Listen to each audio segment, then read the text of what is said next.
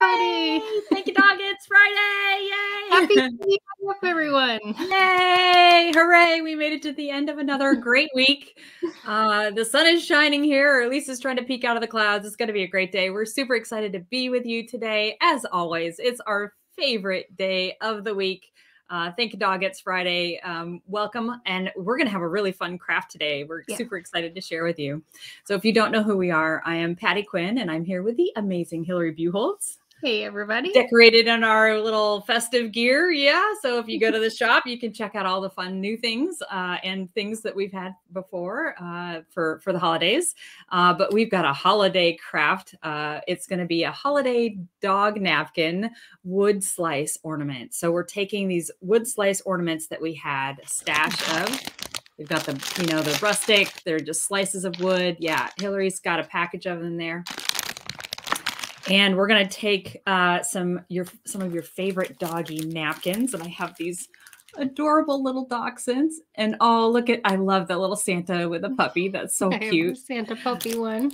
And I had a hard time finding dog themed napkins locally, although they are around. But I did find this tissue paper at TJ Maxx, which is really cute. So it's just kind of gift wrap tissue paper. Yeah. So basically that's what you're looking for, is kind of just this really thin tissuey paper that we're going to put onto our ornament, of course, doggy themed.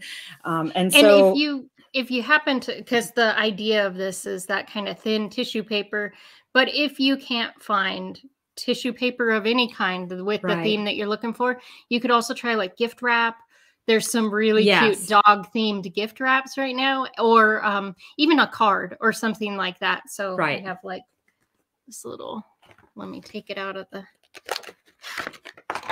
they're a little shiny, but this little Santa with all the puppy stuff like that. So something, one of the things that you want to look for is making sure that the design of whatever you're going to put on the ornament is small enough so that you can actually fit it onto the ornament, that you're not cutting off the major, like it's not just Santa's nose when you're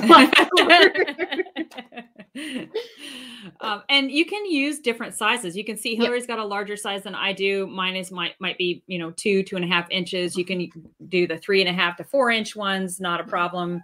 Yeah, they come in different sizes, so that's no big deal. I think the mailman's here and Ginger's letting us know. And so the first thing you're going to want to do is you're going to cut out your little silhouette out of the napkin, and I've got my little guy here. Okay. It's already pre-cut. You were smarter than I was, because I pulled it apart first and then cut it out, which makes it a little tougher to. It is because it's really thin then. Yes. So I cut mine out first because it gives it a little bit of weight and heft to it. And then, as Hillary said, you're going to want to pull it apart. Yeah. Because your napkins are usually backings. 2-ply. So we're going to pull that apart. And you'll be left with. Yeah. We just have this nice little thin piece. Hi, Bee. Thanks for being with us today. Yeah, that's so pretty. It looks so nice when it's translucent and everything. And then what's going to be great is you're going to see the grain and everything. The wood grain through. Yeah, coming through, which is really cool. All right. And then once you have it cut out, you want to make sure that it fits your slice and fits nicely on your slice. Then we're going to take some Mod Podge.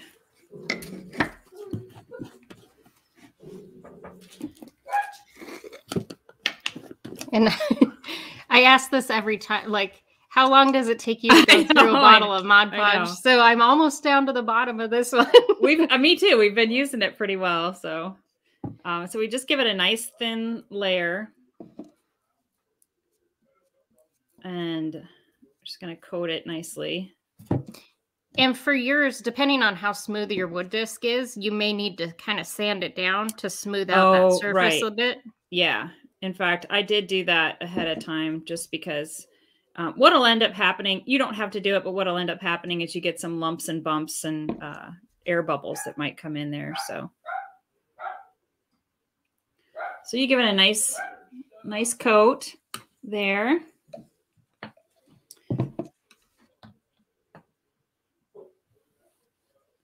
And it's got a little milky color to it, but that's fine because it'll dry clear.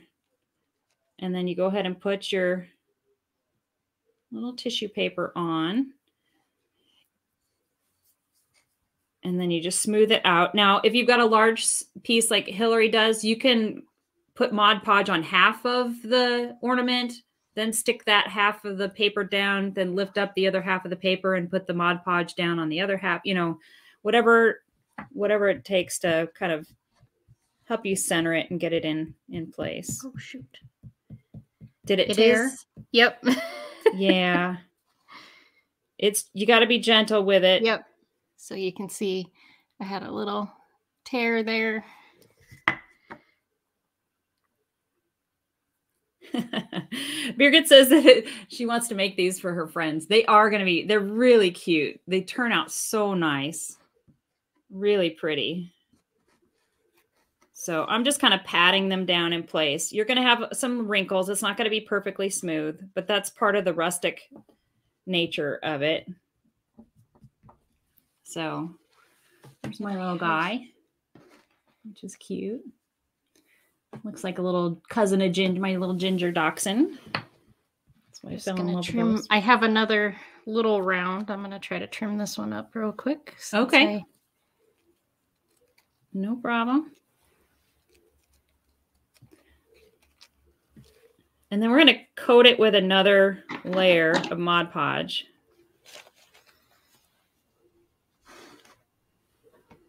And you just want a thin layer, but you want to make sure to capture the edges so that the edges don't curl up and your napkin doesn't come off. It kind of adheres everything as long as you get those edges down.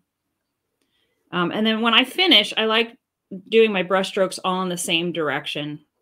It just adds a nice little finish to it when it's all dry, because sometimes those brush strokes do show through.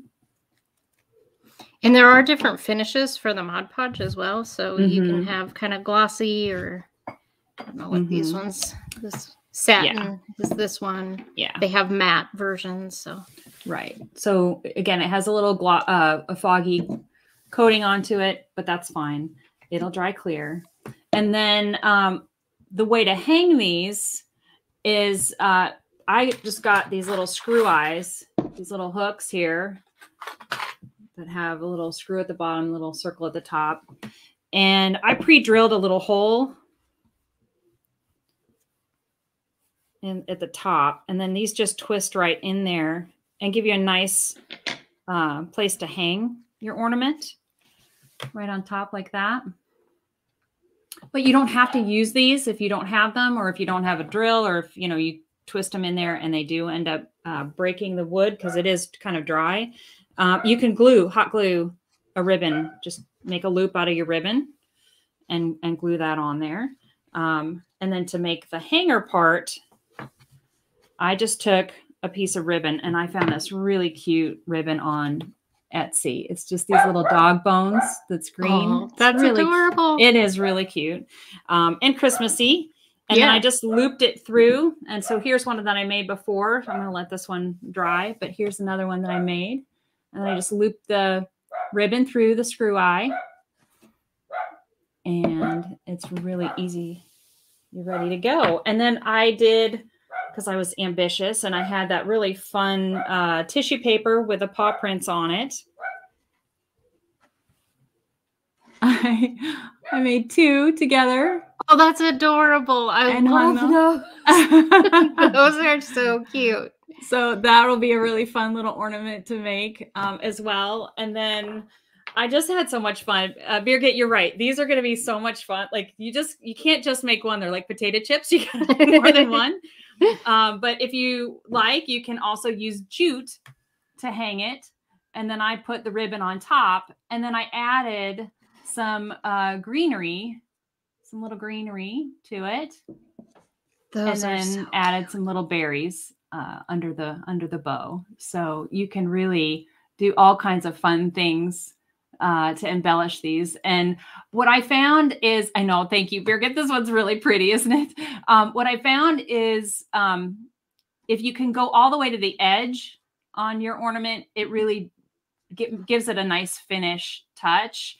You know, obviously my little dachshund ones don't go quite to the edge, but that's fine. But the more, like I had these little paw prints and I cut out a tiny little one and I put it on a bigger piece of wood, and it just doesn't look good with all that, a ton of wood showing, right? It just looks like it's kind of just pasted on there. So if you can get to as close to the edge, that's the best way to go.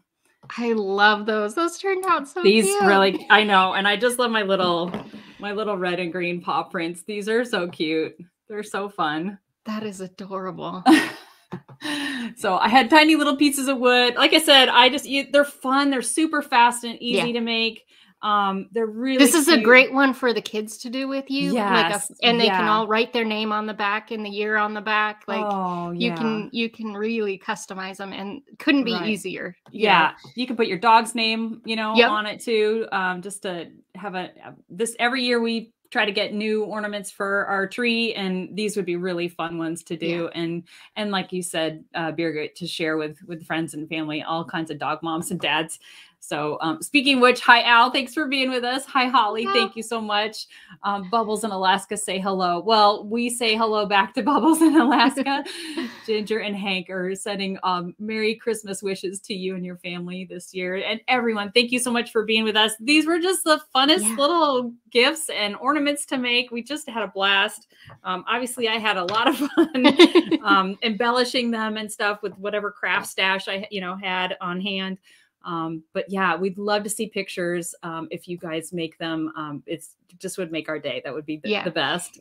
And we'll put step-by-step instructions later today. There will be step-by-step instructions in the description so that you can kind of see, because Patty took pictures as she was building some of the ones that you just saw her display. So you can actually see each of the steps really close up, which makes it nice. Yeah, exactly.